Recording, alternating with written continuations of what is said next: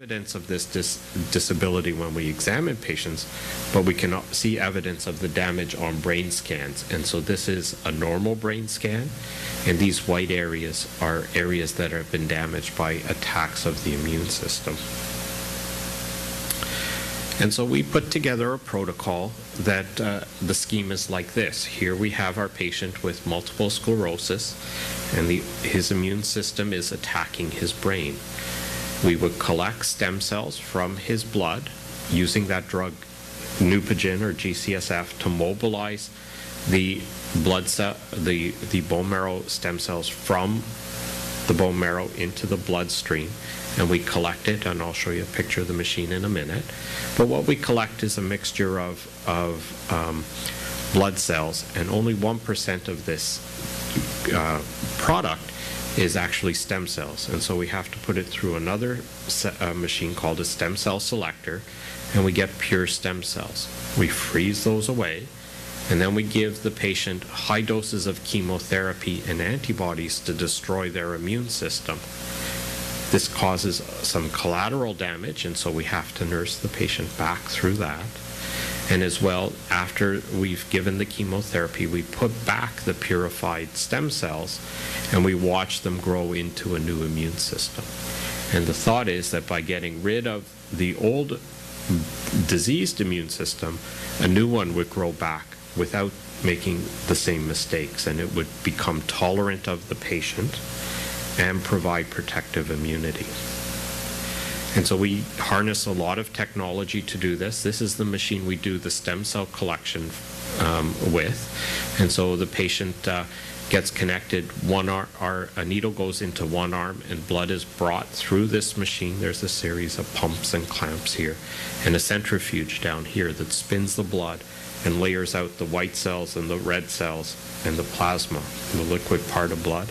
And we put a little nozzle in the white cells to divert them and collect them up here, and then the rest of the blood goes back into the patient's arm.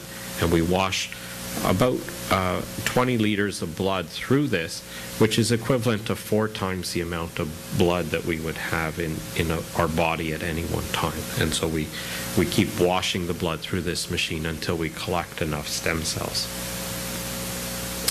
We then purify it on this machine, which is called a stem cell selector.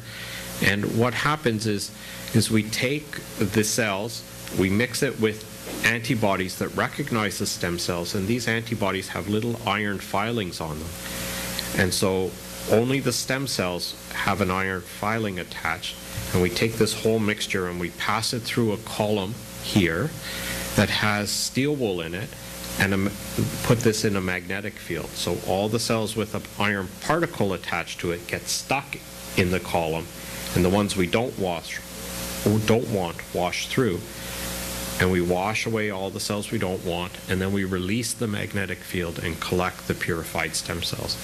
And this procedure can purify stem cells to 99.999%. So better than ivory soap kind of thing. As we've been going through our trial, we've been watching to see what happens to the patients.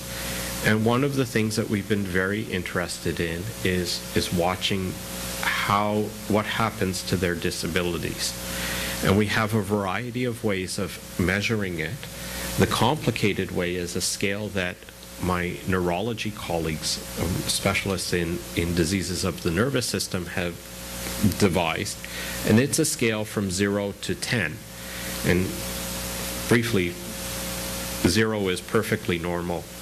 3 on this scale, you would have a significant impediment to your lifestyle. You would know that something was wrong. At 6, you would be using aids to get around because you wouldn't be able to walk properly, so you might need a cane. And at 7, you would probably be using a walker or a wheelchair.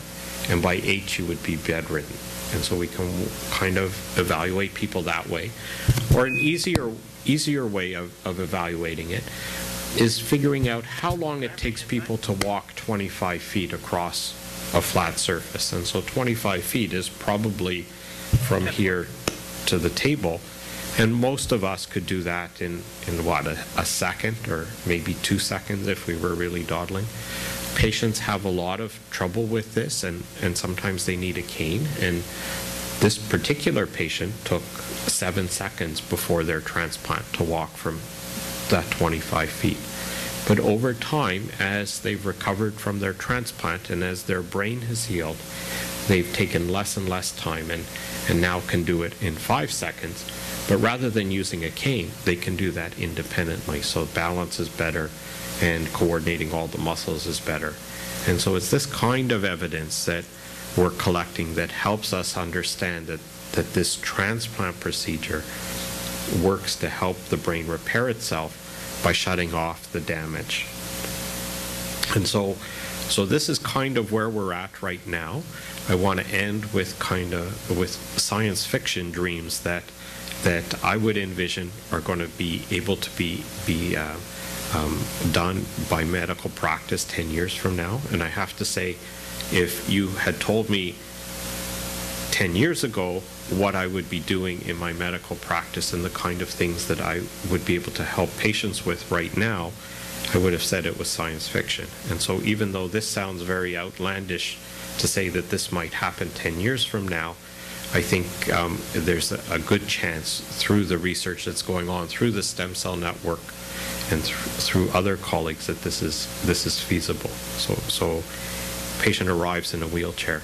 My poor intern says, Dr. Atkins, the brain growth factor didn't help this poor person. Maybe the damage is too severe.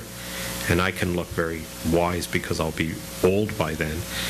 Trying to stimulate neuron growth didn't work, so let's suppress his immune system with anti-immune donor lymphocytes, and we'll implant a nervous system scaffold and use donor stem cells to repopulate the brain damage.